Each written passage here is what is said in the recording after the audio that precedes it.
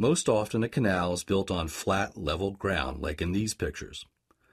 But sometimes the ground is uneven and the canal has to go up and down a hill. A canal uses a special gate called a lock to go up and down a hill. The boat goes into the open gate in the lock, and the gate is closed behind it. Then, water is poured into the lock, and the boat rises with the water. The other gate is opened, and the boat continues on its way.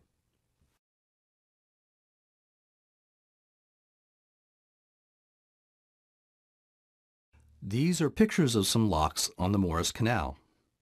Here, the mule leader waits for the boat to go in the lock and rise to the next level.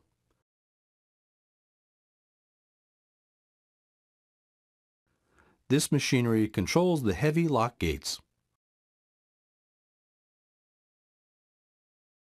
When the gates are open, the water pours in.